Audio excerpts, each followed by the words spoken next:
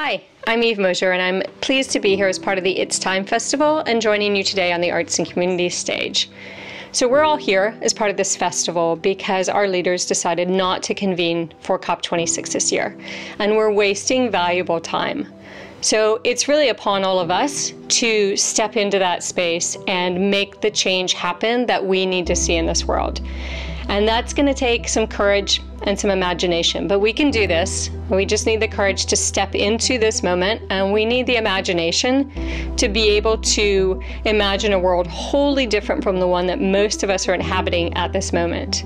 So thank you for joining me in what I'm calling an experiment in courageous imagination.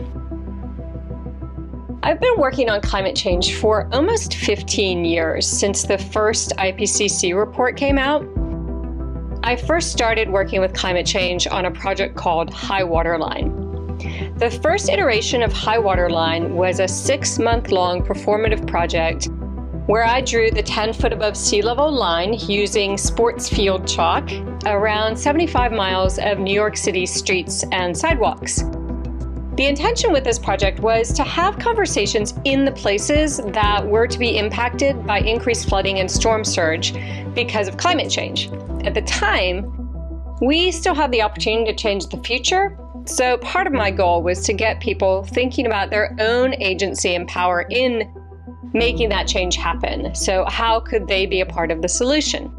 From there, the project went on to occur in other cities around the world. I collaborated with a woman named Heidi Quante, and we worked on the project in Miami and Bristol in the UK, where we worked with local community leads and those communities that were being impacted by storm surge and flooding.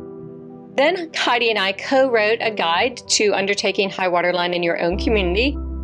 And some communities from around the world have undertaken that project, including Honolulu, Hawaii, Delray Beach in Florida, and most recently, Stockholm, Sweden. This project was really useful in understanding the transformation required to get people into a space of feeling courageous enough to take action on climate change. And that's kind of where my work now sits, is working as a facilitator to take people through this very transformation, which is a process of confronting the truth, going through a process of grief and healing, and then moving on to imagination and action. And all of this takes courage. It takes courage to recognize the moment that we're in. It takes courage to step into our own power. And it takes courage to imagine a different world. I've gone on to use this sort of methodology of transformation through truth, grief, and healing, and imagination and action to work with a variety of different communities on a variety of different challenges, including waterfront issues and stormwater in urban areas like New York City, to more recently extreme heat in Philadelphia. When working with these communities, we collectively grapple with the reality of climate change. We share stories of lived experiences. We learn together about solutions, and then we work collectively to create, advocate, and make change happen together. Creativity has a very interesting role to play in creating space for transformation. The arts are really good at telling the truth in a way that is both more relatable than often the science or media portray it. It's also capable of tapping into our emotional side, which can be what pushes us into action. Creativity is also really good at holding space to enable us to go through the process of grieving and healing. And through the powerful tool of imagination, we can begin to see what is possible. And when used in just the right way, creativity can, as Joanna Macy says, break our hearts wide open to the beautiful world that is possible. And with that, I want to welcome you to what I'm calling a bit of an interactive experiment. And thank you for having the courage to step into this space alongside me. During this this pre-recorded talk, I'm actually going to invite you to do some drawing and writing and participate in what I hope is a conversation that happens in the comment section. I'm going to be live with you when the video is aired so that I can participate in the conversation as well. So the first thing we need to do is to gather our materials. Feel free to get paper, then anything you're comfortable making marks with, pen, pencils. Feel free to grab colors, and I'll give you a moment to go get those materials and meet you back here.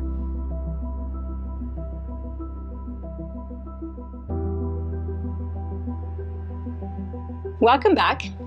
Let's begin again. We are, at this moment, standing at the crossroads of a world in which there are two paths. One path is that in which climate catastrophes continue unabated, and the ecological collapse is preceded by our societal collapse. The other path, the one that will require courageous action and fearless leadership, is one in which we build off the already existing models for whole system transformation. And this is really key to understand that the solutions exist. It just requires that we embrace them and learn to scale up, to adopt them in many different ways. So in this world, down this path, not only do we survive, but we thrive and prosper. We build relationships with one another and with the ecosystem in which we live. We learn from indigenous knowledge and the lived experience of communities around the world in order to create a future rooted in care and justice. At this moment, the future is unwritten, which means that you and I have the opportunity to write that future now and every day. So let's tap into our imaginations and begin to work on the future you want to see. So now is the point at which I'd like to invite you to take a mental journey through your neighborhood and to notice not only what is there now, but what could be. So first, close your eyes and imagine going on a slow and very deliberate walk through your neighborhood. Take the time to move purposefully, to notice the warmth of the sun or the coolness of breeze on your face. Open your ears to hear the sounds around you. Maybe it's the sound of nature, birds, leaves blowing in the breeze, or moving water. Or maybe it's the sound of urban life, other people, cars passing you by, other noises of the city. Now, in your mind, see what is around you, what is up above, and what is below your feet. And importantly, what are you passing as you walk? Move deliberately so that you capture all of the places, the people, and the possibilities that you pass. Make note of spaces that hold the potential for something new. Make note of spaces where creativity, cultivating, and growing are already happening. Make note of who and where are people in your community who are doing the work of healing, caring, and nurturing. Let your walk lead you back to this place and this moment. Slowly open your eyes, and with your paper and mark-making materials, draw or write about the walk you took. You can make a map, draw your path, make notes, use words that identify the world you noticed.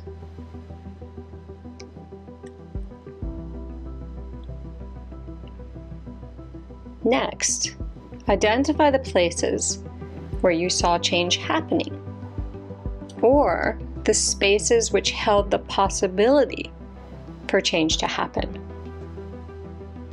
And note what is the change that you can see or imagine. Here's an example of what I drew. First I drew the street space and the buildings, and then I changed some of them The parked cars I turned into open streets. The lawns I shifted to farms.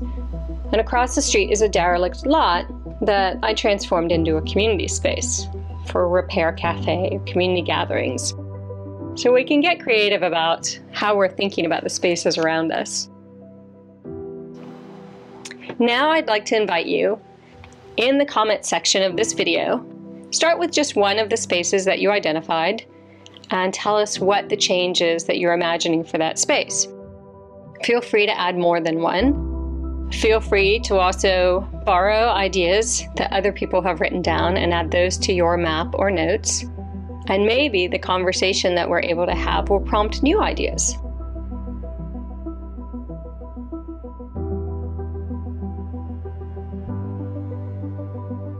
The next thing I'd like to do is for you to choose one of your ideas and think about what are the resources, the experience, the knowledge, the creativity that you have that you could use to help this idea either begin, grow, or blossom. For mine, if I look at changing the parking spaces into play streets, what is the knowledge and tools that I have to do that? Also think about what unexpected ways you could help the possibility come into being. Creativity often is just looking at a problem from a different perspective and bringing your own resources to bear on that problem. Maybe you choose to draw images of what's possible in the neighborhood. Maybe you choose to use music or performance as a way to give life to the ideas that you have.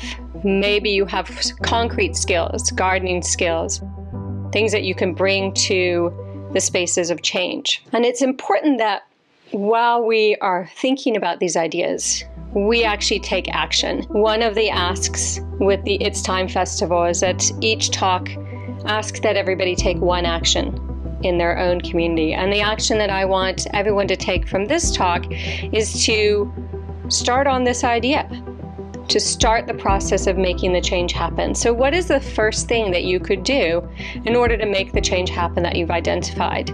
Is it connecting with neighbors? Is it finding a space? Who owns this lot? Or what are the rules around this and how can I actually break them? Is it thinking more about what resources you already have that you can bring to this change that you want to see? And I suggest that you go ahead and write it down. Sometimes writing things down helps us commit to things more. So if people wouldn't mind adding to the comment section the sort of what is the one action you want to take to make this change happen, either this afternoon or tomorrow or as soon as you can, in order that you can make change happen. I'm hoping that thinking locally allows you to see the possibility for change in the world that you inhabit.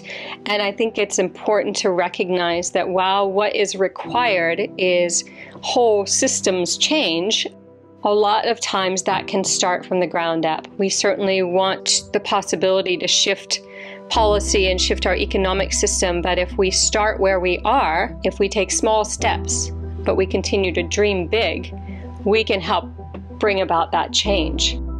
In considering how the actions that we take locally can transform the world, we have to think about how these things scale up. So while right now your idea might be putting in one community garden, it might be just one, but from one we influence another. Or maybe you share your knowledge and so there's more and more popping up all around. So sometimes these small changes can actually have an impact and begin to shift policy because people can see what's possible. So changing your community can perhaps change the world. We are also at a moment where courageous imagination is required of all of us, that we step into the space that's needed to make change happen, and we recognize this moment as a place where it's time for us to break our hearts and minds wide open to what is possible and to provide a path to a more beautiful world.